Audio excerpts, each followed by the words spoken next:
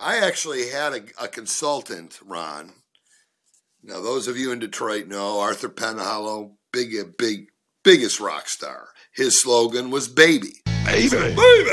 Baby. Probably have that somewhere. Anyway, this consultant came to town and told me to tell Arthur to stop saying baby. Baby. Now, he lived in New York, and this is before the days where everybody could hear everybody. He didn't understand what was going on in Detroit.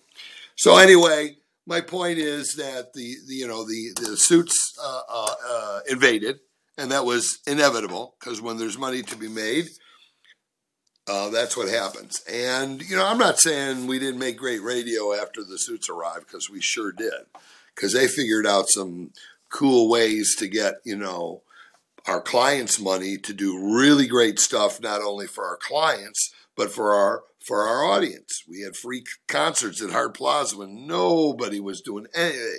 It goes back to the days of the hayride back in the South, right? Nothing's really new. You just reinvent it.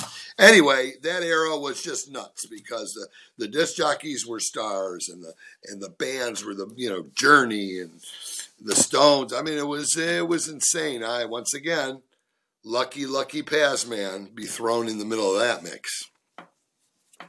You brought it up, and this is something that comes up in episode 3, is the rock wars that were going on between WRIF and WLLZ and 98.7. Well, 98.7 was LLZ, but then you also had ABX and W4 before they went country.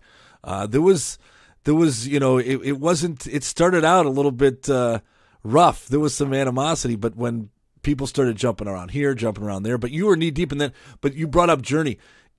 Journey spent like an entire summer here, if I'm not mistaken, playing softball with all of you guys. I do talk about this in the docuseries, but maybe you could share with us, a synopsis of that time.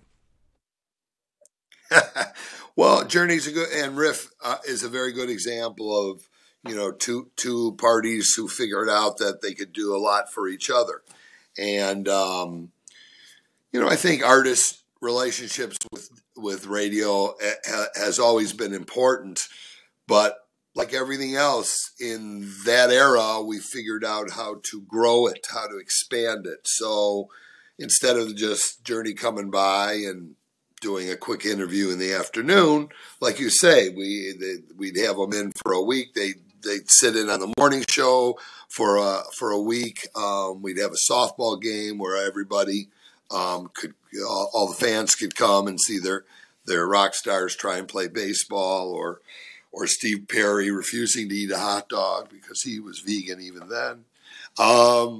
But yeah, it was a nutty time, and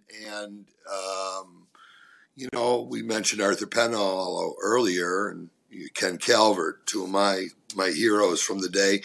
Their relationships with that band, because Kenny used to work for CBS Radio, and therefore he knew the band before he got here, and I think he helped bring the relationship, to the radio station, and they loved Arthur, who didn't. So yeah, they'd come and they hang out. I remember Billy Squire was in town one night, and he came in my office just to hide from his drummer because he was so sick of his drummer. He said, "Can I just hide in your office so I don't have to be around my drummer?" So yeah, that was a cool part of the era.